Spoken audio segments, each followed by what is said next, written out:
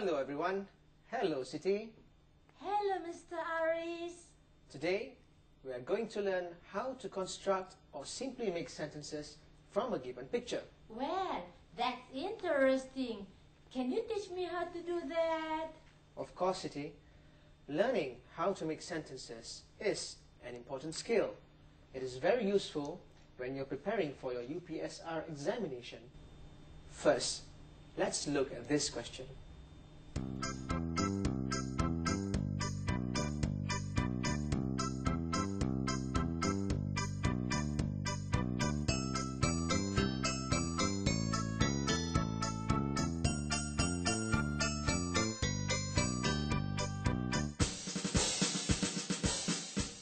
Now, when we have to make sentences from a picture, the first thing to do is to study the picture. Study? Well, study as in making an observation. I know, like looking at something carefully. That's right, Siti. Now, tell me, what else can you see? Words? Some words related to the picture. That is right. These are called keywords. Now, keywords are supposed to help you make sentences related to the picture. Must I use all of them to make the sentences? No, not necessary, because sometimes there are words which you are not familiar with and you might not know what they mean. But when you use your own words, do keep to what is shown in the picture. However, in order to be able to make good sentences, you have to build up your vocabulary of nouns, verbs, adjectives, and adverb. Are you aware of that? Nouns, verbs, adjective, and adverb? Well, if you have been doing a lot of reading lately, these words are already there in your mind. Don't worry. Yes, I'm aware of that. So, what's next? Well, the next thing to pay attention to is your tenses in making those sentences. Remember, use the same tense form for all the sentences you make. If you're writing in the present tense, everything has to be written in the present tense. Yes, I know. The verbs especially. Good. So finally, read your sentences after you have constructed them and check for mistakes in spelling, grammar, and punctuation. Wow!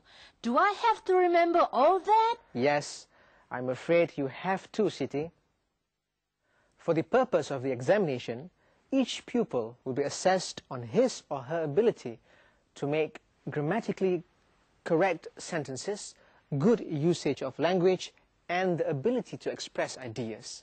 Can you please explain that further?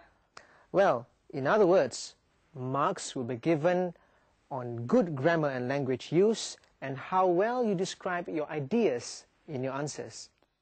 I am beginning to get the idea now.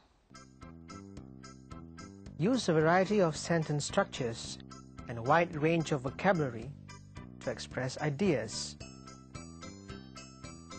Ideas must be clearly presented and linked well. Correct use of spelling and punctuation is necessary.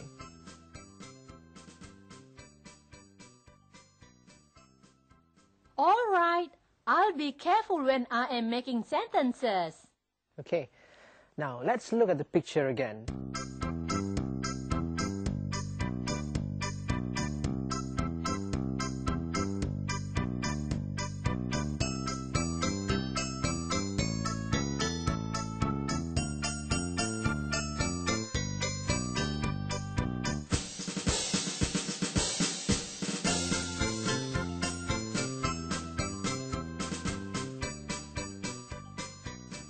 Can you list down some nouns related to the picture?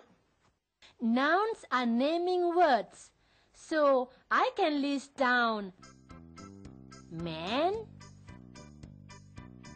woman, child, car, trains, umbrella, and rain. Good. I can see that you understand what nouns are, Siti. Now, how about listing out some adjectives? You know what adjectives are, right? Yes, adjectives describes a person or a thing or give more information about them. Adjective related to the picture could be heavy, dirty, high, and bad. That's a good list you have. How about action words? You mean verbs? Yes, that's right. Can you list some verbs? Walk, carry, moved, overflowed, fell, rose. Now, Siti, you have given a good list of nouns, adjectives and verbs related to the picture.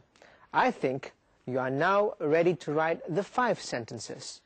Oh, I just can't wait to get started. Go ahead. You can use what you have listed and what has been given in the question. All right, let me try the first one. Heavy rain fell for many days.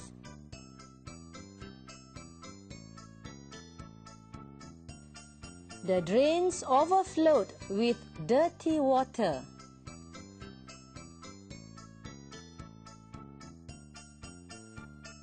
The water rose very high, causing a bad flood.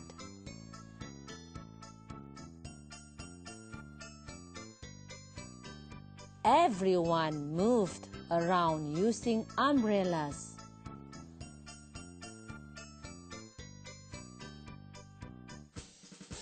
A woman had to carry her baby and walk in the flood.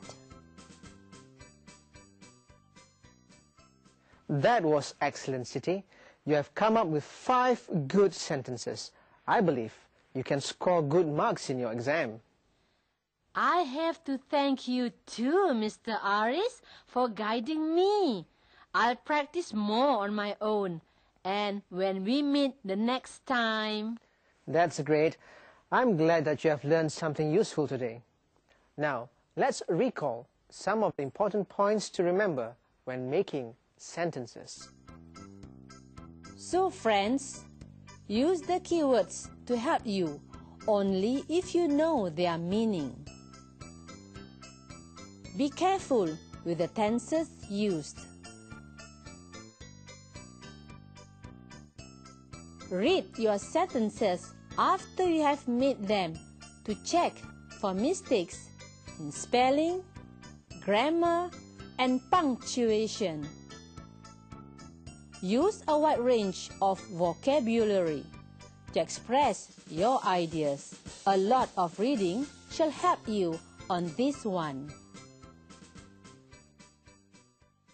All right, Siti. That's all for today. Till we meet again. Bye-bye. Bye!